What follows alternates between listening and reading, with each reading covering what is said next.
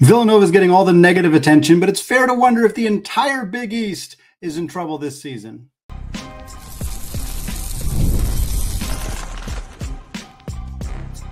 You are Locked On College Basketball, part of the Locked On Podcast Network. Your team every day. What's up, folks? Happy Thursday, and welcome into the Locked On College Basketball Podcast, the only daily national college hoop show out there, part of the Locked On Podcast Network, your team every day. I am your host, Andy Patton. You're joining us at the place to get your college basketball content Monday through Friday, 52 weeks out of the year. I want to give a special shout out to those everyday listeners and those of you hanging out with us in the Locked On College Basketball Discord channel, and remind you that today's episode is brought to you by Game Time. Folks, download the Game Time app, create an account, and use code LOCKEDONCollege, and you will get $20 off your first purchase. Well, we got a pair of fun matchups on Thursday to preview. We're going to talk about those to close out the show. We also got some recruiting talk, some players who made some commitments, including Meleek Thomas going to Arkansas, big win for John Calipari. But first, we got to talk about the Big East.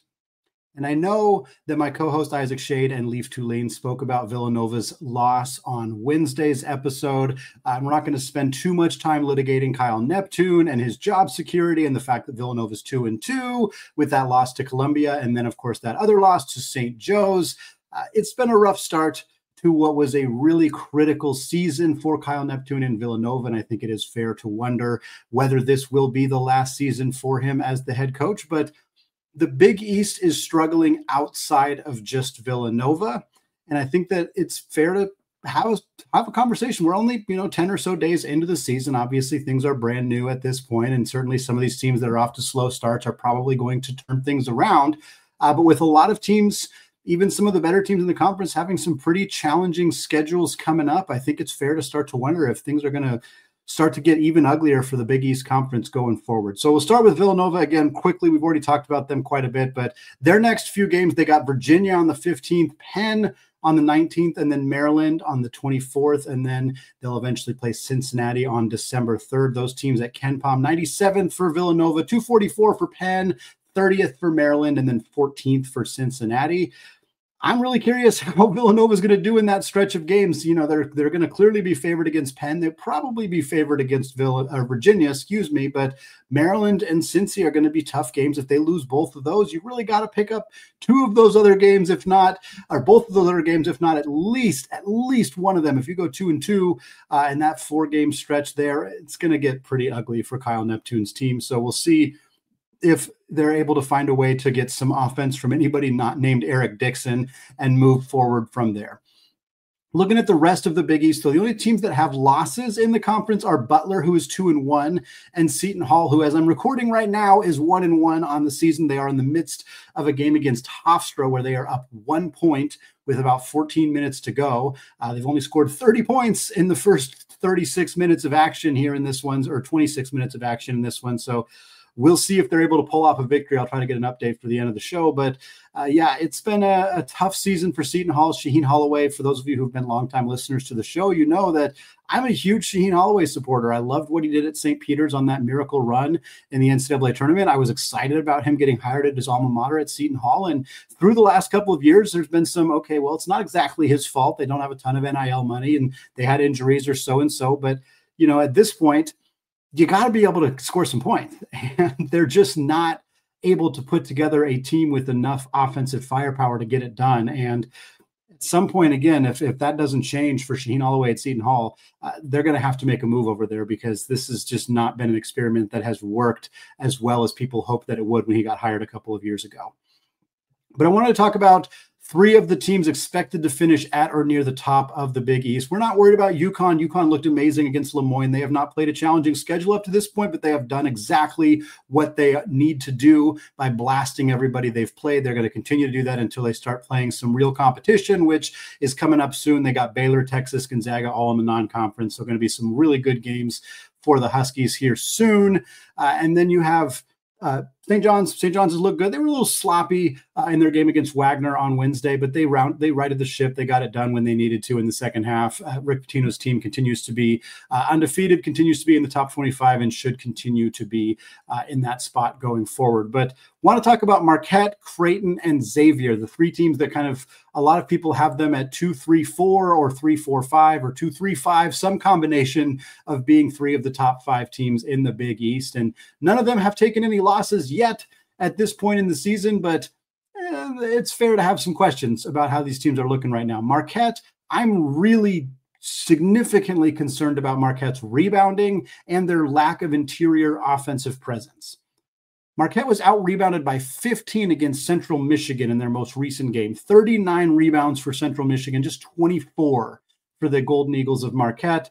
They tied George Mason, 35 rebounds apiece in that game. So they have not been rebounding well, and they haven't played. And George Mason is fine. Central Michigan's fine. They're not like, Mississippi Valley State or anybody like that, but they're teams any power team should be out-rebounding them. Any top 25 team should be out-rebounding them. And this team, they don't have Oso Ighodaro anymore, and it shows. This is a team that is missing that interior presence. We had this question about them coming into the year as they were kind of replacing Oso's production with Ben Gold moving into the starting lineup, who's a talented three-point shooter who isn't much of an interior presence. David Joplin stepped into a bigger role, and he's not much of an interior presence either. And as of right now, Marquette is shooting just over 29 two-point attempts per game. That's 325th in the country. They're near the bottom 30 in the entire country in two-point attempts per game. They are 13th in the country in three-point attempts per game, which makes sense. You'd expect a team that's not taking very many twos, especially a team that moves at a pretty good pace like Marquette, to be taking a lot of threes. Here's the problem. Marquette's averaging 34 three-point attempts per game, top 15 in the country. They're knocking them down at a 29.4% clip. That is 278th.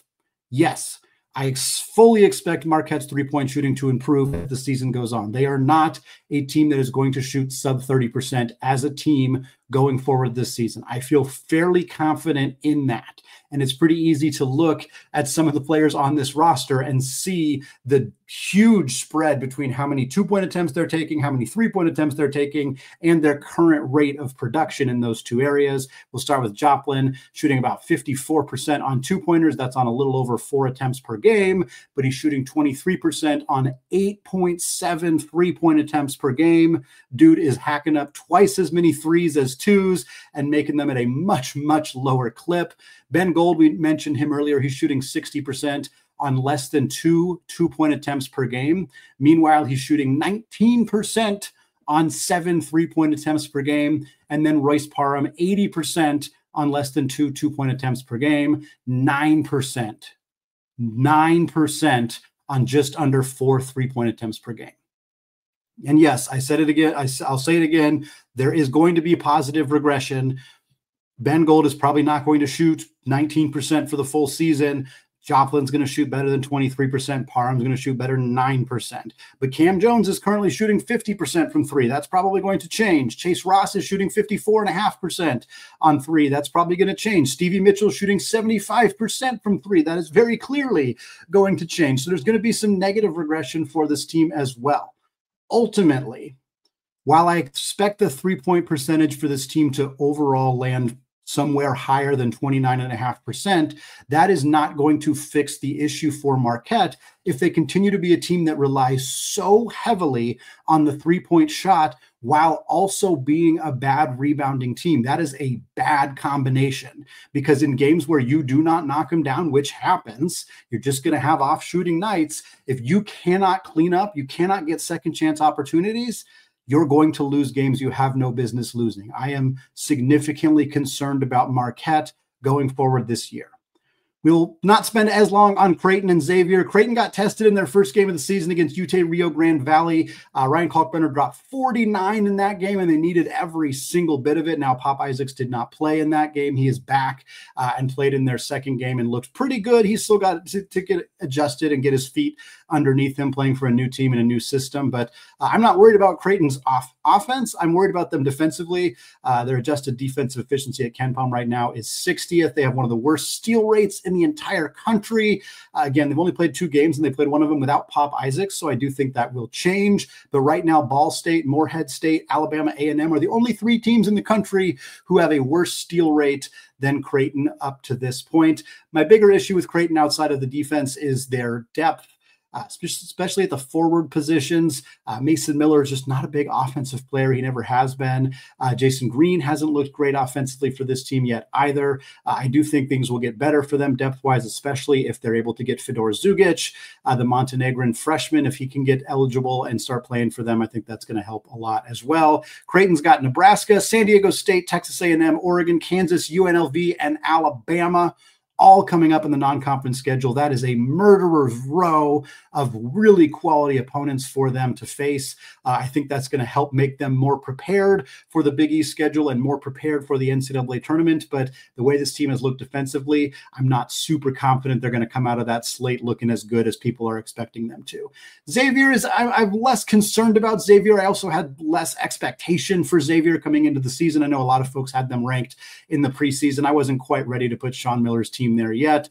They've picked up 3 wins, 9-point win over Texas Southern, who's 276th at KenPom, a 14-point win over IU Indianapolis, who's 360th, and then the 37-point win over Jackson State. So they did what they needed to do in that game against the Tigers. But Xavier shooting 44% from 3. That's going to come down, but I do like this team's makeup if they are able to stay healthy, which was their big issue last year. Zach Fremantle's been great. If he can stay healthy, that's going to put this team in a position to compete for a spot near the top of this conference. But I still am a bit of a skeptic, and a pair of close wins over teams that are not very good doesn't make me feel great about this team, especially when you consider that they shot out of their minds from 3 and still didn't exactly inspire a ton of confidence with the margin of victories in those games. UConn looks great. St. John's look great. Providence looks pretty darn bad. I'm not at all confident in Providence. Again, they haven't lost yet, but they nearly lost to Central Connecticut and Hampton. Central Connecticut's 223rd at KenPom. Hampton's 318th. Georgetown and DePaul, there's not a lot of high expectation for either of them, and they haven't looked the part yet. DePaul needed overtime to beat Southern Indiana, who's outside the top 300 at KenPom. Georgetown had tight wins over 2 teams outside the top 250 in KenPom. So all in all, I'm just not feeling that great about the Big East right now. I'd be happy to be wrong. I love this conference, but it's been a pretty rough start for the entire league up to this point. And I think UConn's clearly in a good spot, even if I'm not as confident about this UConn team as I was the previous 2 years. They're in a good spot to win the league because I'm not sure the rest of the teams, the Marquettes and the Creightons of the world, don't feel like they're in as good of a spot to contend as they were last year. I think it's going to be up to Rick Pitino and the Johnnies to really challenge UConn at the top of this conference. Well, folks, John Calipari now has the top point guard and the top shooting guard in the 2025 recruiting class headed to Arkansas. We're going to break down Meleek Thomas's decision and more coming up here in just a second. But first, folks, get ready to tackle the NFL action this season with FanDuel, America's #1 sportsbook. Because right now, new customers can bet $5 and get $150 in bonus bets if you win. And the FanDuel Sportsbook app gives you everything you need to place live bets on the NFL all in one place. So when you get a hunch in the middle of the game, you can check out the latest stats, view live play-by-play, and so much more, all on the same page where you place those bets. And since we're talking a little bit about Arkansas, they are at plus 1,200 right now to make the Final Four. If you're thinking John Calipari is back, baby, he's getting this team from Fayetteville into San Antonio for the Final Four, if you're feeling good about it, visit FanDuel.com to join today. As a reminder, you will get started with $150 in bonus bets if you win your first $5 bet. It's FanDuel.com, America's #1 sportsbook.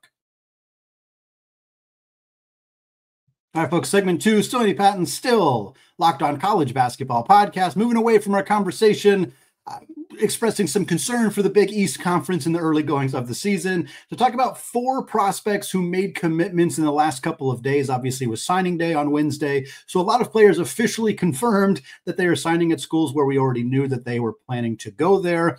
So instead, we're focusing on guys where in the last 2 or 3 days, they have made new commitments that we had not previously had discussed. So we're going to talk first about the 1 5-star in this group, Meleek Thomas, the number 11 ranked recruit in the 2025 recruiting class. That's according to 247 Sports. He committed to Arkansas, 6'3" combo guard from Overtime Elite in Atlanta. He picked Arkansas over UConn and his hometown Panthers.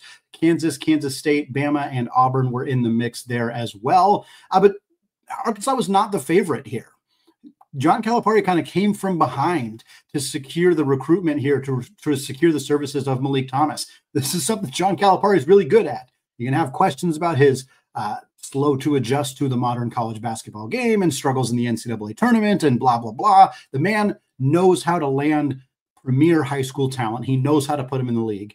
And Meleek Thomas is a phenomenal addition for John Calipari's team. This kid is really, really good. And more than that, as we've seen so often, this team is going to be not just dominant with freshmen and young players, but young guards. That is what John Calipari is elite at. Look at half the All-Star game last year, not quite, but genuinely 30% of the NBA All-Stars last year came from Kentucky under John Calipari.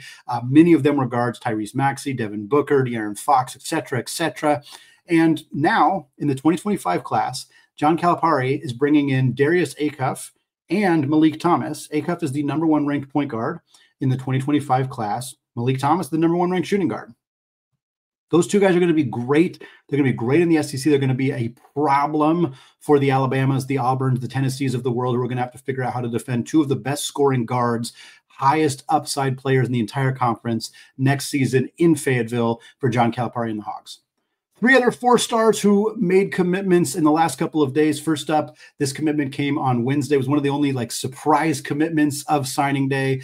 4-star Samis Calderon commits to Kansas, the 55th ranked recruit in the 2025 class. That's at 247's composite rankings. He's a 6'8" small forward, also playing for Overtime Elite, so current teammates with Meleek Thomas. He's a Brazilian native, and he is a very, very good athlete. 6'8" small forward who has a 7'3" wingspan, a 38-inch vertical, and had the fastest full court sprint time of anybody at the Overtime Elite system. So this kid flies up and down the floor. He's super long. He's got a super high vertical, and he's a darn good basketball player to boot. He picks Kansas over Michigan, Tennessee, and Auburn. Those are the 4 schools that he took official visits. Bill Self gets another one.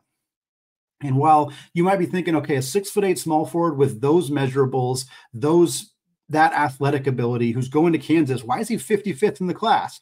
Well, the shooting needs work. There is a bit of a question of whether he can be a dynamic enough scorer at the collegiate level. There's a question of whether he can be a dynamic enough scorer at the collegiate level. He's also a bit of a tweener positionally. He's kind of a small forward, power forward hybrid. He's KJ Adams-esque, in the sense that he's the similar size and a super high level athlete. He's not projected necessarily to be the kind of rebounder he is, but that's the kind of role of a dirty work, utility type player, not necessarily a go-to scoring option, not necessarily Bill Self's not bringing him in to lead the team in scoring or to take a whole bunch of threes. He's bringing him in to do the dirty work, be that rugged, physical. I'm going to get a bunch of rebounds. I'm going to, dive on the floor for loose balls. I'm going to do things that don't show up in the box score type kid. And when you have those kind of measurables, that speed, that wingspan, that jumping ability, you're going to be able to get a lot of good stuff done. So this is a nice addition here for Bill Self and the Jayhawks. The second prospect for Kansas in that 2025 class, after the 3rd ranked player in the class, Darren Peterson, committed to Bill Self earlier this offseason. 2 more 4-star players to talk about. Kaden Magwood commits to Auburn. Auburn missed out on both Meleek Thomas and Samis Calderon, but they do land Kaden Magwood, a 6'1" guard from the Combine Academy in Charlotte, 44th ranked player in the 2025 class at 247. He picked Auburn over NC State and Ole Miss, and he is the 2nd commit in the class for Bruce Pearl, alongside Simon Walker, a shooting guard. He's a 6'1" combo guard, so he's an undersized kind of 2. He can play the point, but he's kind of a high scoring, score-first guard. And this is an archetype that we've seen a lot of at Auburn. Bruce Pearl loves these types of players. And in fact, when Magwood was speaking to 247 Sports about his decision to commit to Auburn, he mentioned, Bruce Pearl told me I remind him of Sharife Cooper. Yeah, he sounds a lot like Sharife Cooper, sounds a lot like that archetype again. And this is somebody that, I like when players pick schools and pick systems that seem to fit them. I've watched some clips of Kaden Magwood. I'm not, I didn't watch a ton of his clips or anything like that, but from what I've seen, from the scouting reports I've read, from what I know about Bruce Pearl and Auburn and the types of players they recruit, this feels like a really good fit. And sometimes you see players try to get cute and they try to go to systems that maybe don't seem on paper like good fits. So it's nice to see a guy go, yeah, this is the kind of system that likes these undersized, super athletic, high scoring guards. So that's what I am. That's where I'm going to go. And I think it's going to work out quite nicely for him and for Bruce Pearl and the Tigers. Last but not least, JJ Mandiquit commits to Washington. Danny Sprinkle picks up a nice player here, a 4-star, number 49 ranked recruit in the class by the 247 composite rankings, the 6th ranked point guard in the class, 6'1" point guard, currently playing at Utah Prep. He is from Hawaii, from Hilo, Hawaii, but he's playing at Utah Prep, the same high school that currently houses AJ Dibansa. Washington does have an offer out to Dibansa. Can't say that it hurts to land his point guard in JJ Mandiquit, but I don't think Washington's a super realistic, likely outcome place for Dibansa to end up. But if you're not going to land Dibansa, at least you land a borderline top 5 prospect in the class is a pretty good get for Sprinkle and the Huskies. Mandiquit had offers from BYU, which makes sense as they are pursuing Dibansa as well. He also had offers from Louisville, Cal, Creighton, Tennessee, USC, and UCLA, among many others. The second commit in the 2025 class for Washington outside of Cortland Muldrew from Oak Hill Academy in Virginia. He's a shooting guard. So 2 guards joining Danny Sprinkle's team in Montlake as for Washington in their second year in the Big Ten. It's a nice start on the recruiting trail for Danny Sprinkle and the Huskies. Well, Thursday's slate is not exactly great. There are no ranked teams in action tonight, but there are 2 exciting games that both involve injured players making their season debuts, and we're going to break them both down coming up here in just a second. But first, folks, the college basketball season is here, and there is nothing better than the atmosphere at a college hoops game. The anticipation of what's about to happen, the energy of the crowd, the unexpected coming to life, thrilling wins, and more. And thankfully, there's a ticketing app called Game Time that helps you get great tickets at a great price. And great news, when you're getting tickets for this year, Game Time has a new feature called Game Time Picks with curation that makes it easier to save on sports, concerts, comedy, theater, and more. Whether it's Game Time's ticketing coverage, the lowest price guarantee, or the panoramic views from your seat in the app, Game Time has got you covered. Kansas State hosts LSU Thursday night. If you want last-minute tickets, you can get a pair of tickets in Section 17, $7 a piece in the lower bowl. That is an incredible deal. Do not miss it. Snap them up right now if you can. And folks, you can take the guesswork out of buying tickets with Game Time. Download the Game Time app, create an account, and use code LOCKEDONCollege, and you'll get $20 off your first purchase. Those 2 tickets could be free if you were to go use Game Time right now and redeem code LOCKEDONCollege for $20 off. Terms do apply. Download the Game Time app today. What time is it? Game Time. All right, folks, closing out the show today with a preview for the games on Thursday. Thursdays tend to be some of the slower days during the college basketball regular season. Early on, it's in part because they don't want to compete with Thursday night football in the NFL. Later in the season, it just feels like a lot of the conferences don't utilize Thursdays very often. It's either Fridays or Saturdays. Or a lot of teams Tuesdays or Wednesdays. The Pac-12 was kind of one of the biggest conferences that had a lot of regular Thursday night conference matchups. There is no Pac-12, so I don't think there's going to be a lot of great Thursday games throughout the year. But we have 2 games that we want to focus on for tonight. We mentioned LSU at Kansas State. We'll close with that one. But first, we go to the state of Arizona, where Bryce Drew and the Grand Canyon Lopes take on Arizona State, 9 p.m. Eastern time on ESPN2. FanDuel currently has Grand Canyon favored by 2.5 points. This is a very even matchup between the KenPom 67th ranked team in Arizona State and the KenPom 71st ranked team in Grand Canyon. And it's also the first time these 2 teams have met since 2021, despite being 2 of the premier basketball programs in the state of Arizona. ASU is 2-1 on the season, wins over Idaho State and Santa Clara. Their loss was an 8-point loss to Gonzaga. That was actually closer than that. They had multiple leads in the second half of that game. Really nice performance from Bashir Jihad in particular. He had 22 and 10 on 7 of 14 shooting, the transfer from Ball State. This team has been led primarily by BJ Freeman and Alston Mason, who are each averaging just over 13 points per game.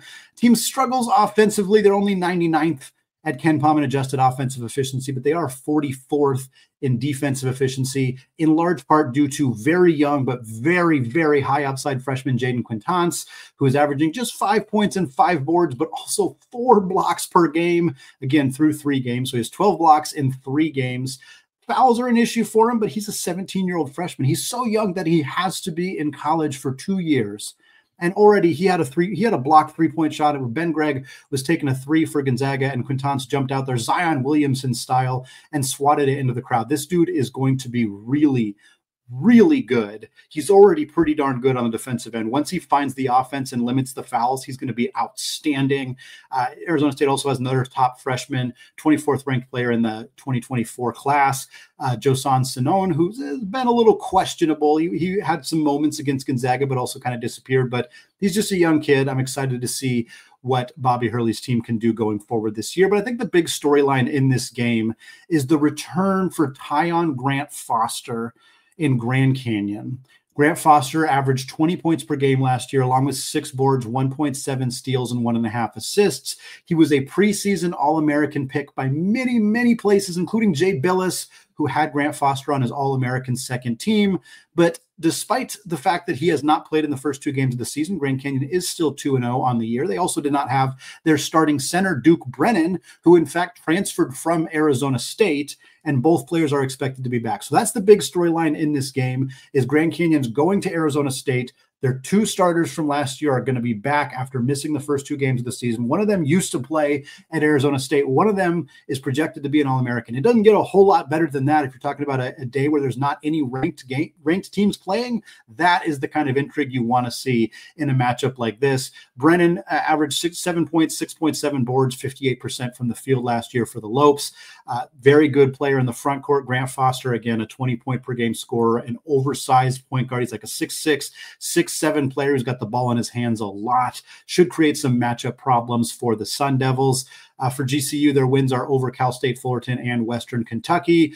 Their 2 stars so far this year have been Jacoby Coles, the transfer from TCU, who's averaging 21 and 12, and then Ray Harrison, who's been there for what seems like an eternity. And he's averaging 14.5 points and 3.7 assists. Those 2 guys should continue to be really, really good forces for Bryce Drew's team, but the return of Tyon-Grant Foster and Duke Brennan should elevate this program back into that top 50, top 40, maybe even top 25 conversation as the year goes on. Final game we want to preview here, LSU. The Tigers go on the road to take on Jerome Tang and the Wildcats of Kansas State. This game is also at 9 p.m. Eastern time. It is being relegated to ESPN+.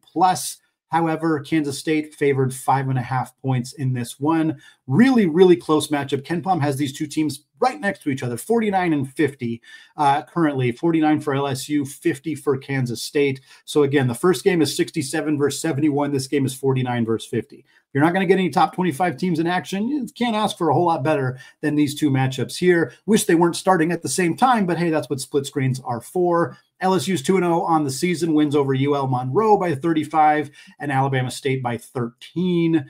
Cam Carter's been the stud for the Tigers, 21 points, 3.5 boards per game. Seeing a bit of a mini breakout so far for junior forward Jalen Reed. He's averaging 15 points through the first 2 games of the season. He averaged just under 8 points per game last year, so perhaps a player to keep an eye on for that squad. Richmond transfer DGI Bailey, 14 points, 6.5 boards, and 3 assists for him. Main question for LSU is if they can compete for a spot in the NCAA tournament. It's going to be really hard in the SEC. There's 6, 7, 8, 9, potentially 10 teams that could make it from the SEC. This team has a really strong non-conference schedule, which I think will help them. Not only do they play Kansas State, they'll also play Pitt, Florida State, Florida Gulf Coast, SMU. If they can go 3-2 in those games and finish around 500 in the SEC, I think that might be enough. You got to finish 500 in the SEC and beat a couple of the good teams. You can't lose every game to Auburn and Bama and Tennessee and Arkansas and Kentucky. If you win a couple of those games, maybe you got a chance of sneaking in. But this is a matchup that matters to them. If they can beat this Kansas State team on the road, that helps strengthen their resume quite a bit.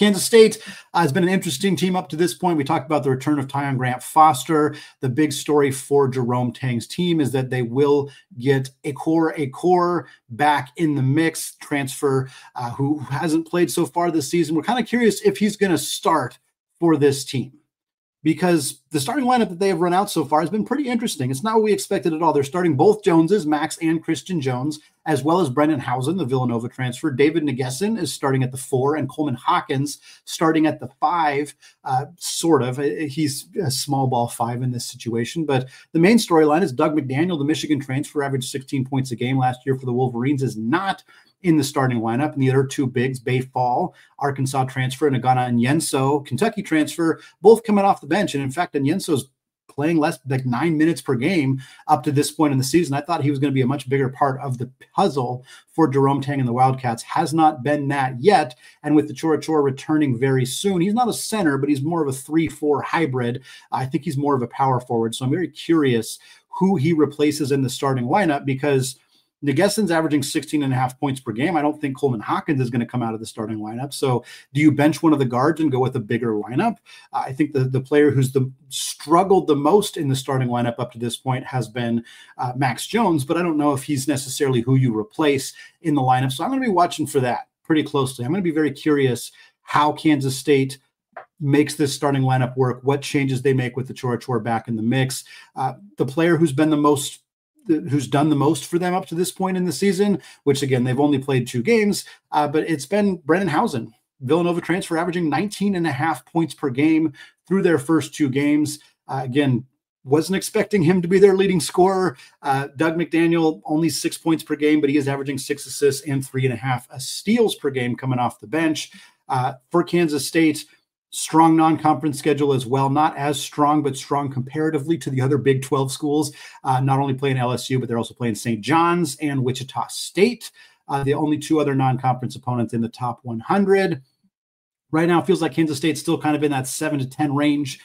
In the Big 12, you got your top 5 of Kansas, Houston, Iowa State, Arizona, and Baylor, and then Texas Tech, Cincinnati, and BYU. I think they're all fairly clearly ahead of Kansas State right now, so that would put Kansas State closer to 9. I think they're probably ahead of TCU, and then Central Florida, maybe even Arizona State kind of comes in after that.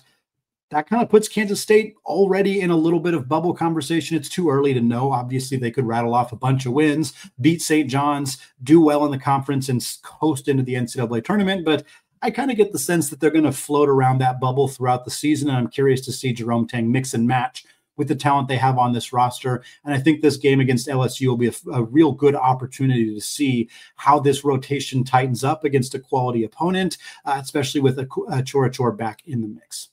It's going to wrap it up for me today here on the Locked On College Basketball Podcast. Folks, thank you so much to those of you who have made this show your first listen or your first watch of the day. Myself and co-host Isaac Shade will be back with you on Friday, getting you ready for a fun weekend of college basketball games. Cannot wait for that.